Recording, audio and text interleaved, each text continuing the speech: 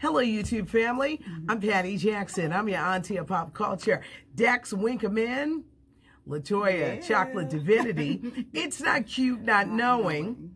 And it's not cute when you threaten Dexter. Yeah. Oh, it sure ain't. Here's the story.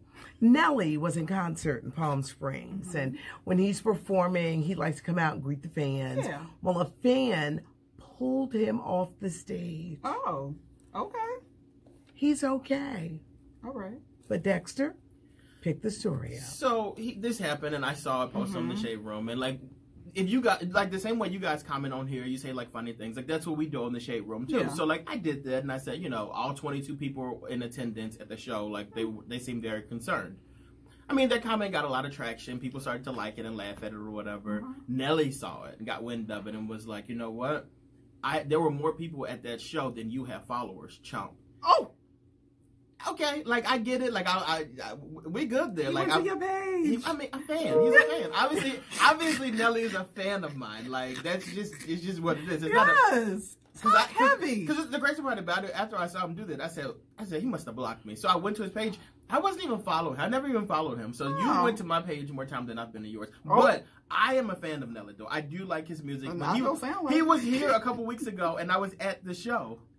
Really? It was for free show at Xfinity, but I was there. You had to throw free in there. But well, it was free. It was outside. Well, okay.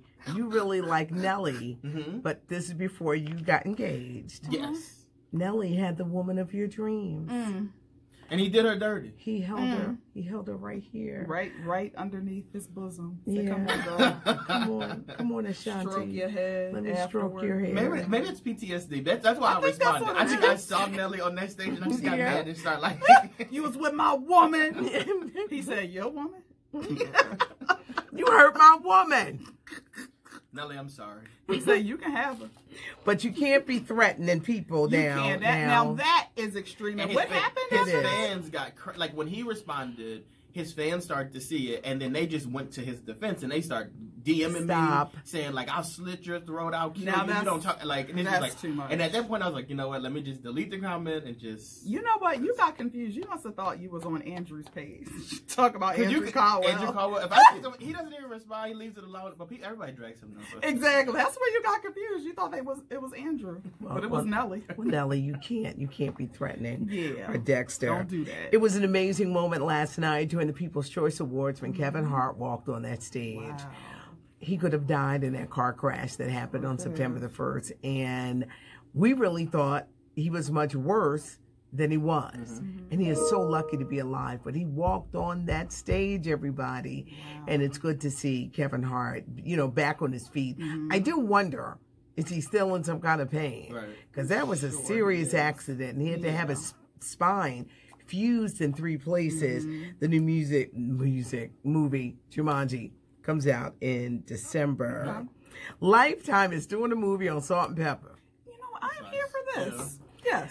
The casting, they're a little off. All the girls that are playing Salt, Pepper, and Spin are either light-skinned or biracial. Now, what do we mean by light-skinned? They're lighter than me. Then you're light. If you're lighter than me, you're light. You couldn't find one brown-skinned actress that knocked it out the park. So I get it because she was very fair-skinned. Yeah, but not Pepper, not Cinderella. You couldn't. It wasn't no cute brown-skinned talented actresses out there. They couldn't get the lines right. Relax, Lifetime. It's Lifetime. Cuba Gooding Jr., his girlfriend went berserk on him in a bar in Miami. Yes. What? She liked the drink. He liked the drink. Birds of a feather. They them fighting drunks. Child, they the fun couple or not the so fun couple at the parties. Ooh, but Fight in my house again. Cops had to escort her out. Yeah. Do you think she's mad because there's so many women coming forward with... He probably went down there and bailed her out. You know how they be doing. Your cousins be doing. Yeah, well. Fighting and stabbing each other. Cuba Gooding Jr. got himself a fighting girl. More details about A Song for You. The book by Robin Crawford comes out tomorrow. Dex, you going to go get it? Absolutely. I want to read this now because of you. Okay. We've got more to share.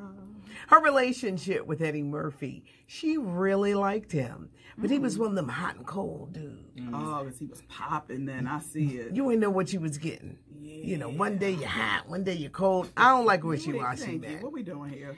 Apparently, Bobby Brown was the backup.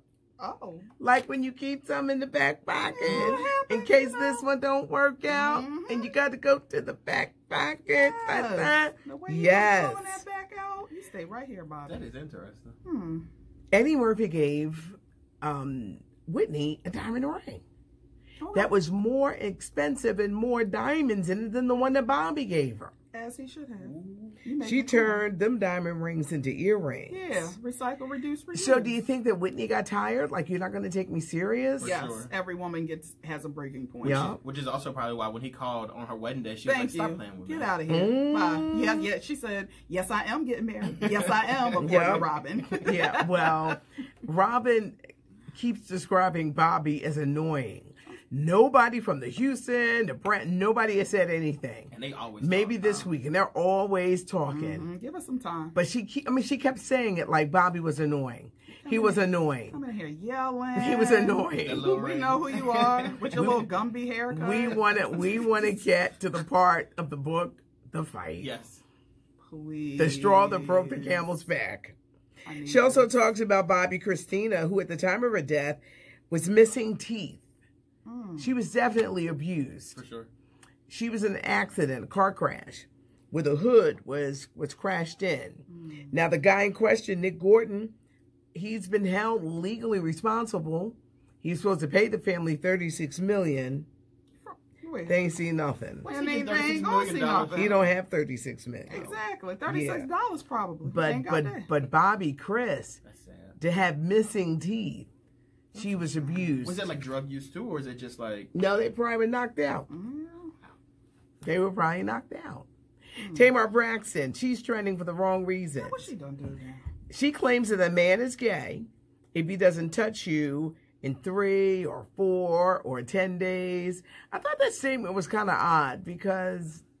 Okay, so here, I'm so torn with that because what happened to chivalry? Like, a gentleman should not be pushing himself on you in the very beginning. Yeah. But there should also be some type of chemistry. If, like, about a third date, if you haven't tried to do a good night kiss, I might be thinking, are you okay? Or maybe it's just you. Maybe he doesn't want you. Maybe like... Oh, he was for clout? No, I'm just saying, like, the guy, like, that you're with or that you're around, whatever, they might not want you. Like, it just, to me, it seems like there's a lot. That So what, comes they with want concert tickets? Yeah, No, I'm what just was saying, for? with Tamar Braxton, it just seems to have a lot seems to come with it. I just feel like if you're in a relationship with somebody like that and you're with her and you maybe even go to touch her or whatever, don't touch me.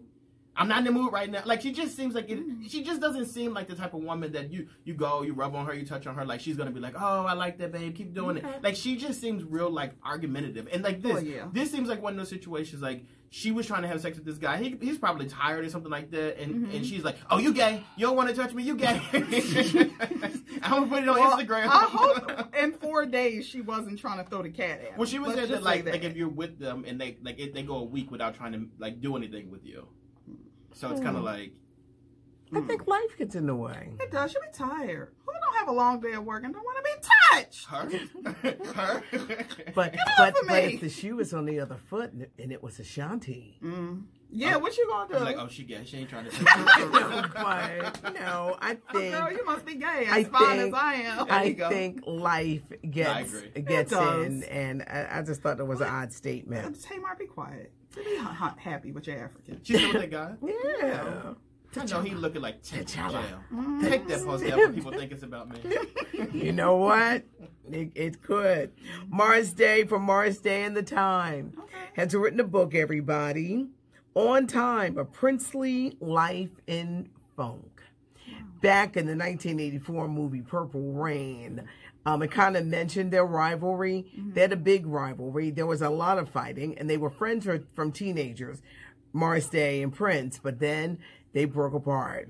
Morris writes in his book that Prince was surrounded by yes men who were too scared to tell him or deny him his drugs. Very true. Prince, Morris Day, reconciled 2 months before he died. He performed with them at Paisley Park and said, I love you, man. Yep. And Mars said, I love you too. He said, did Prince have a premonition that he would no longer be here?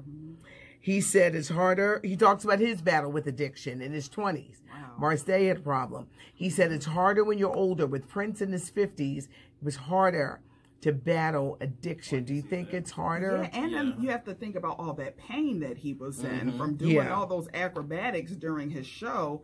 That takes a toll on you. How old was Prince when he passed? 50-something. 50s? Yeah. So I couldn't even imagine. And the excess is probably crazier, too, when you're older and have, like, you're Prince at this point. Well, no one tells you no. Right. Who's going to tell you Everybody. And it goes down in history. The greats. When you think Elvis, ain't nobody tell him no. He was 44, and he was constipated as heck. Michael Jackson, ain't nobody tell him no. You just think of the great Whitney. Why did he leave her alone in that room? Why? Everybody, okay, I'll be like, it's just, this is why I say it's so important for celebrities. Keep a hater around you. Just keep somebody around you that is there to check you. A good auntie, just somebody to tell you no. That is so important. I'm a witness. Because today, Dexter got everybody lunch, and he didn't get me lunch, and he never asked me how I felt, or was I hungry, or did I want work. I'm playing a bunch of music in Philadelphia, and this is what I had to get me through the day. I had this water, so I agree. Even though in my Diana Ross moments, Dexter will say, no. What you need to eat for, girl? Patty, what you need to eat? I'm going to make it up to you. I'm going to bring you a Popeye's chicken sandwich tomorrow. No. Body slamming people. Because I'm going to fight to get that sandwich for you. No, I'm good. Thank you. I'm good. And all that grease and salt. You already beefing with Nelly. We ain't got to go running out here because the employees are selling chicken sandwiches on the side. Then they body slamming people. We're good. And they gonna look at you. We're good. Oh, Yeah, no. Dexter, you just stay. I'm gonna be all right. Just let me know I'm sitting for the wedding. Have some good food at your wedding. Please. Hope I ain't got to sit there and be hungry. People already think I'm losing weight for your wedding. You are losing weight, though. Yes. I did say that the other day. You definitely are. Oh, well, thank you. Well, who's bringing me lunch? Who's feeding Auntie up in here? So Auntie drinking water. So your strategy is not to feed her so she can lose weight for your wedding? No, not for the wedding. I just said. I just know that she's getting real skinny. Well, you don't bring me lunch. Hot girl fall. You don't bring me flowers. Nope. You don't sing me love songs. What you got to say for yourself, young man? Nothing. You just go to the barber and get your hair cut. What time? When you do that, Dick? What? Go to the barber and get your hair cut. He went last week. Girl, People funny when they go on their lunch break and get their hair cut. I know everything. I know it's people who ain't got their nails done, who ain't got their hair done. See, I can't do that. Because I got a radio show that I got to do. I can't just like sneak off and then come back and act like ain't nothing happened. But they came into work brand new. But Auntie not snitching. It's not cute. Not knowing. Leave a comment. Channel is growing. Look for us to come rolling down your alley. Thank you so much for joining us. And if you are a veteran, thank you. Thank you. Thanks to all who served.